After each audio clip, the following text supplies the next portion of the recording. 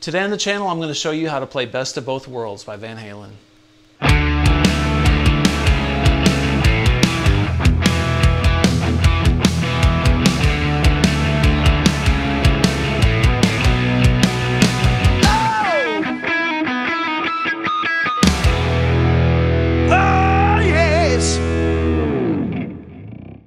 Welcome back to the channel. Today we're going to learn how to play Best of Both Worlds by Van Halen. This is a really cool song off 5150, which most of you probably already know. So let's dig in. This song is in the key of A. Eddie has his guitar tuned down to almost E flat. It's just a few cents above E flat. So if you're going to play along, I am slightly above E flat. Okay, so this song is in A, and it starts off with this classic chorus lick. Van Halen loved to do really cool introductions just to get you ready, like this song is about to come in and kick butt. So let's go over this introduction real quick. I'm going to play it for you, then I'm going to demonstrate how to play it technically.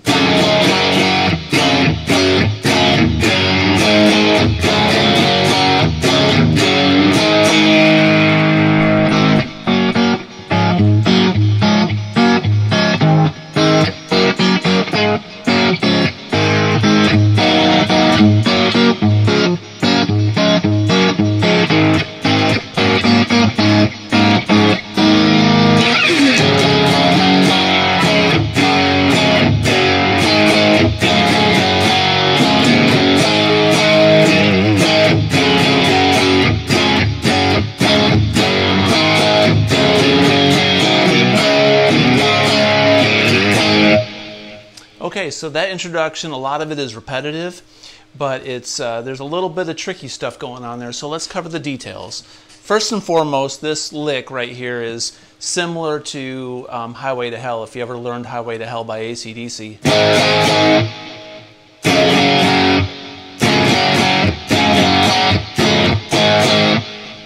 Or Kool and the Gang, Celebrate.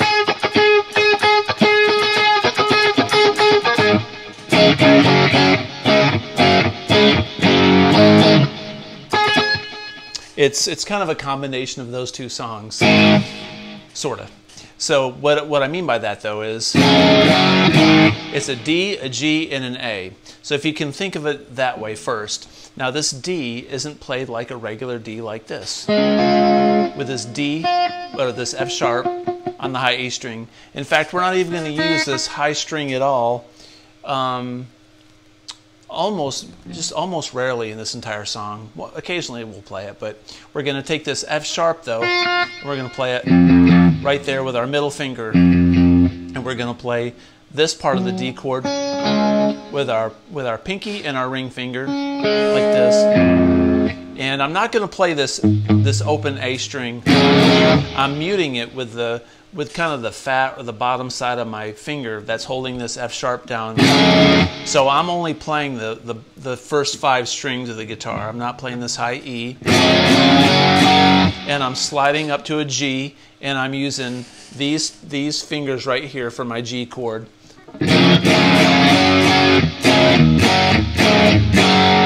And then I'm playing the A chord with my pointer finger.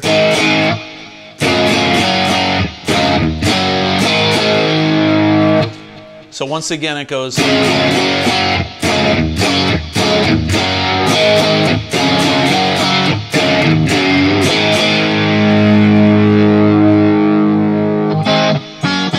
And so this next lick, he goes, he puts his pick between his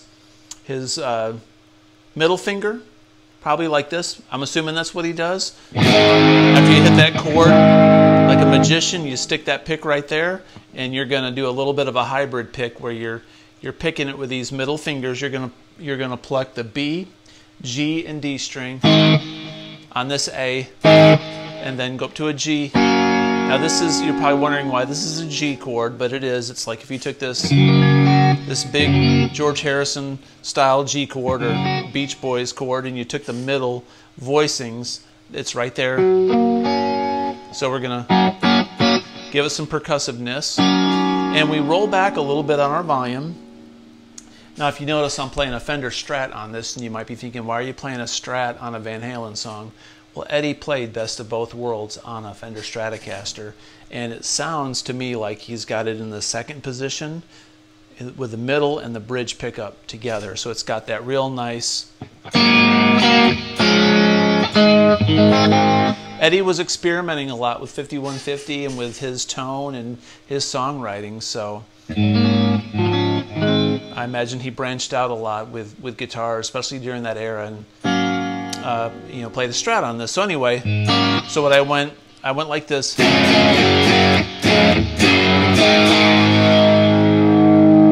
Put the pick right here. I strum that, or I pluck that G chord twice. And what I go down to is a D, and that's an F sharp. Now check this out. There's an F sharp there, there's an F sharp there, and there's an F sharp there. And what he's doing, he's doing voice leading. He's going from this G, and then he's playing this F sharp, and he's playing this D chord with his pointer finger and his middle finger, right like this.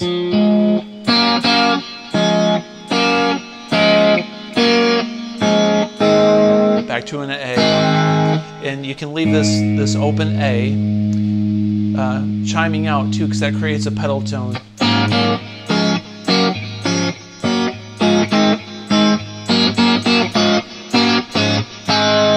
And he puts kind of a little bit of a syncopated triplet.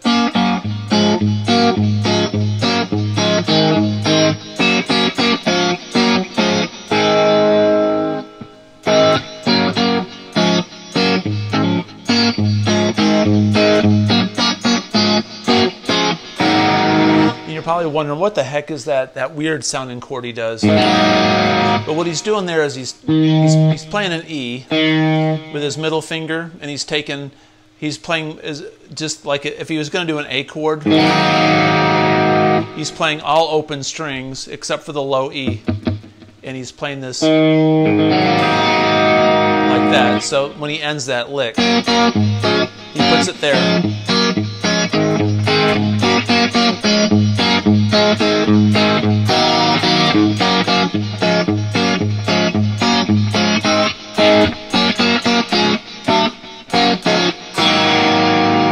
Pick slide.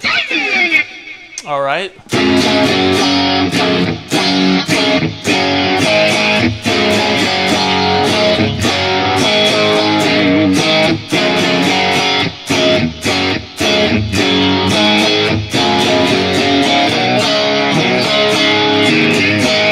So the very turnaround right there, that little tricky thing is really cool. What he's taken is his middle finger. He's going on the low A string, the 2nd to 3rd fret, which is a B to a C, and he's playing a D chord. And I'm playing that D chord with my pointer finger and my middle finger with an open D, because it's easier to play it, because I'm sliding up with this note. Then I go, I'm going open A, G, back to an A. So let me show you that. So let me play a little bit before that.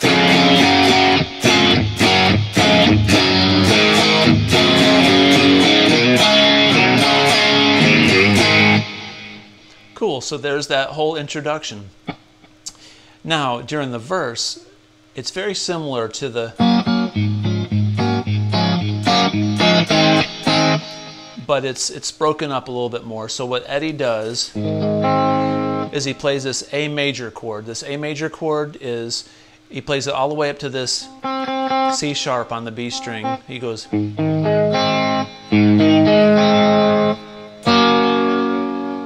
so what I'm going to do is I'm going to strum it with my thumb.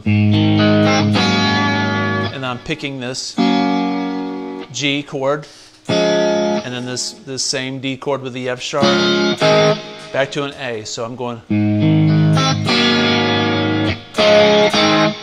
one more time. And And then he goes, what I'm doing there is I'm kind of raking. A rake is when you keep your finger, your palm of your hand on the string, and you play a chord underneath it. So his little turnaround is just, in slow motion, it sounds like.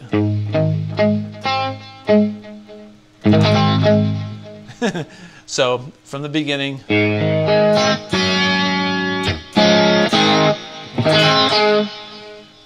And then the very end of that goes. It's kind of like when he goes, we're going up to the C sharp this time instead of that C. So the reason that works so cool is that's an A chord that he's on, right? We're in A major. The C sharp makes it A major. That's the major third, and that's the C sharp right there. So he's going.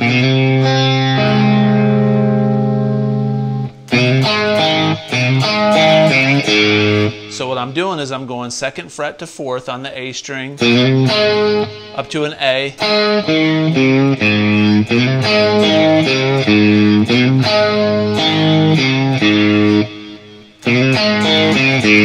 Then I go. That's a G suspended chord. It's kind of like, think of Hard Day's Night. But what we're going to do is we're going to play the A, D, and G string with these fingers on the 5th fret.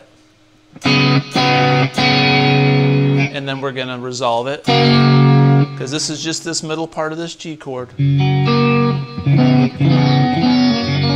we're going then A. So then he goes back to.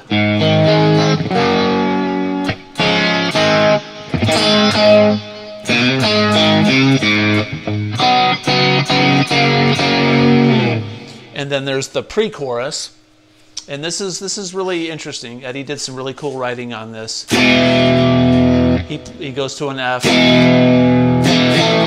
and then to an E sustained, to an E. So after it goes, and that's where Sammy says something, then reached out and touched me is now I know is a B, and I play it with a high B and E strings open. I just think that sounds cool. All I want, or all I know, then all I want, D to E, A. So let's take it from the.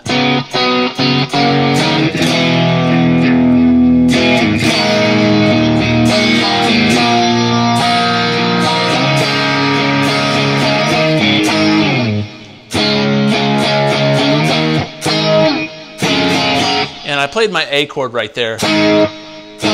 You can play an A like, there's A. So if you take your D major shape and put it up here, that's an A. So I'm taking this A. So if you're playing an E chord, you can go, and that's an A. So from that very beginning of that pre-chorus,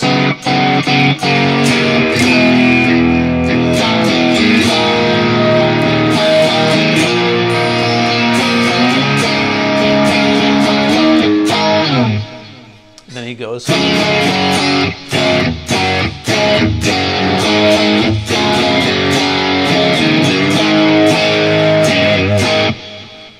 All the way through that chorus part that we just talked about.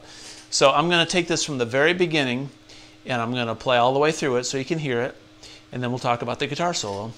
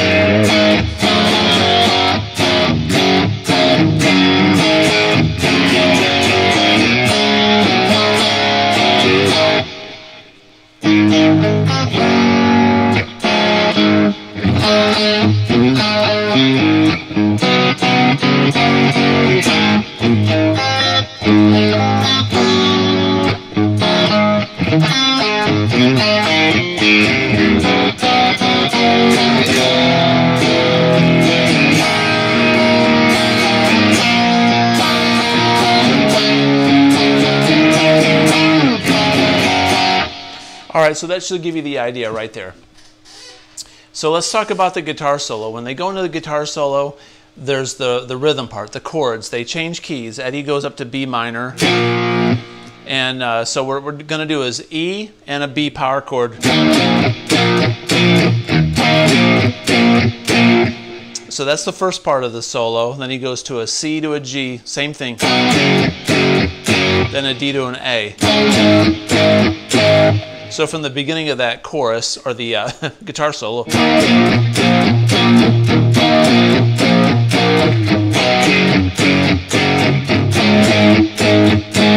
and this part, he doesn't do it all the way through. He does something a little bit different. Watch this.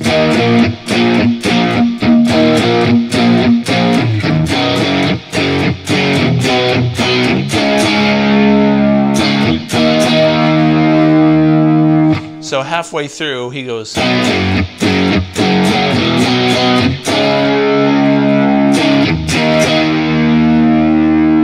goes D to E, which brings them back to A, which is really good songwriting on Eddie's behalf because he changes keys, but he's got to get back to this A somehow, right? So he modulates up to this high E, which is the 5 of A. Which makes it sound like it's going back to.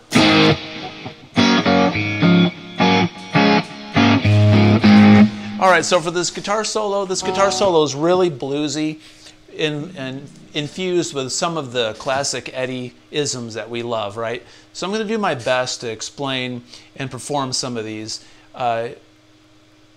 It sounds different because I can't execute it exactly like Eddie does, because I think the solo was punched in certain areas, and only Eddie is Eddie. But I encourage you to record that rhythm part and practice the solo over it. And if you play it like this, you'll be surprised how really, really close it actually sounds to what he's doing. And I've listened to this solo over and over and over again for the last few days, and tried to zero in on everything. So here we go. So if we're in B minor pentatonic, right? So I'm going to give you a little bit of why behind the what on this. So in B minor pentatonic,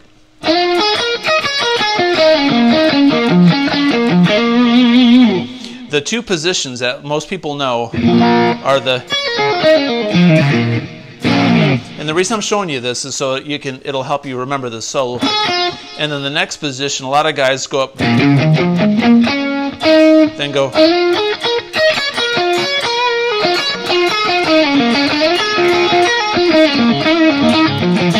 And we all know, and a lot of us know the.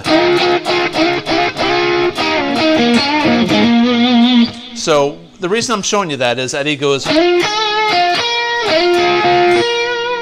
So he's taken this little part of the pentatonic lick,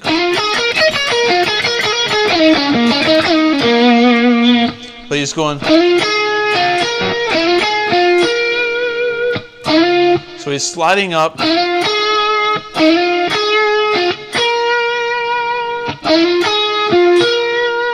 His rhythm's a little bit different on that second one. And then he's going to go. So what I did there is I'm on the B string, and I'm up here on the 17th fret. And I'm going to bend it down. I'm going to add a little bit more volume so I can get more gain on this. So from the beginning of that solo,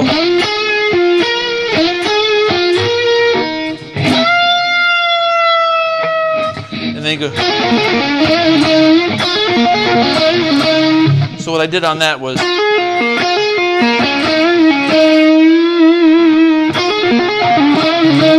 lot of times Eddie does this lick. He does an interruption. He does it everywhere where he goes.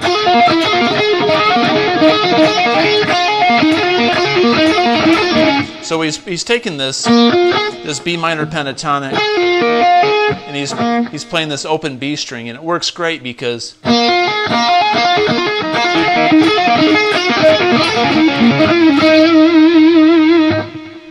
so I go.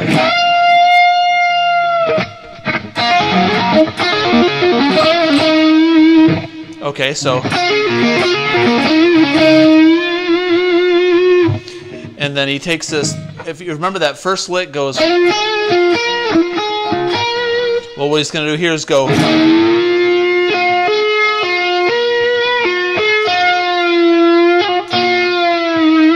so it's almost like he's doing the same lick, but now he's putting his Van Halen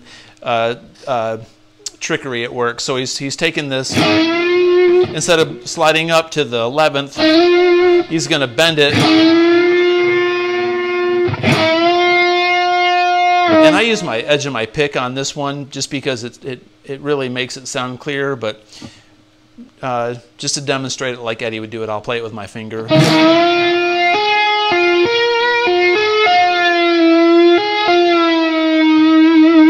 So what I did there is I bend that up to this 11th fret, but I'm staying here on the 9th.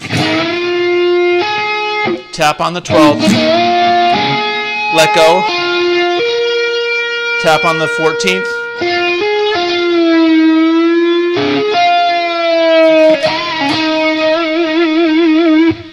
One more time.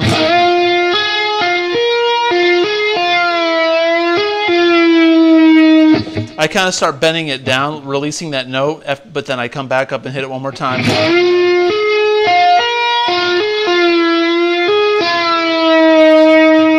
Then he goes.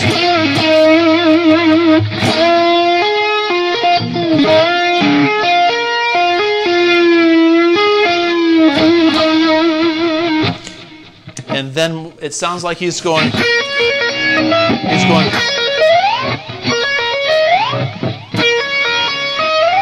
Then go. Then go.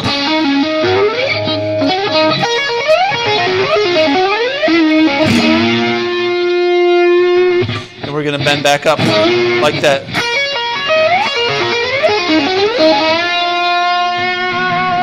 And that's the part of the solo where he's on they're on the D chord that I showed you in the solo. So one more time, he goes.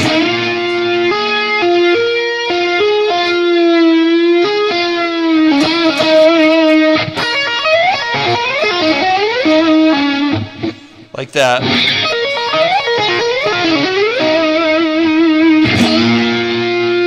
And then he goes up one fret when he modulates, when he's on that E. So that's a really tricky part of the song because you're in B minor, right?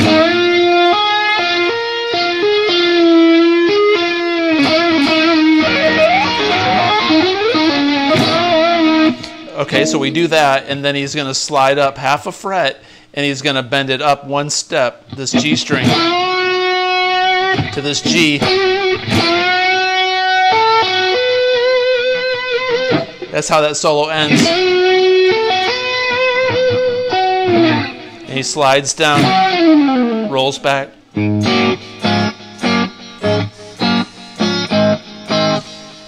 Okay, so we're going to take that solo one more time.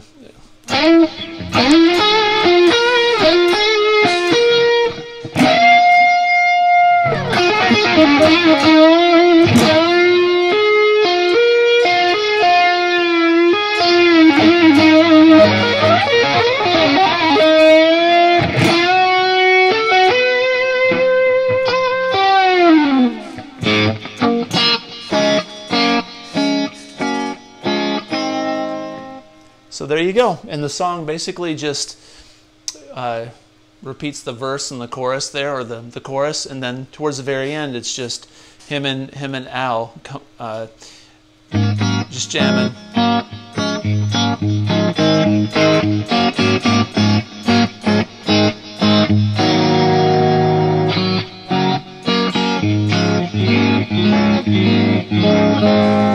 You can totally tell this was the era in which Eddie wrote 3/16 because it's very similar. You can see that he was in that writing mode and that vibe with his single coil, the clean sound, the chorus. Even though that didn't show up later until For Unlawful Carnal Knowledge, you can see seeds to where this stuff started and where it started to grow and where it evolved. Well, there you go. That's Best of Both Worlds. I hope you liked this video. I certainly hope it was helpful and you enjoyed it. If you did, please comment below, subscribe to my channel, and hit the notification bell, all that good stuff. Until next time, peace out.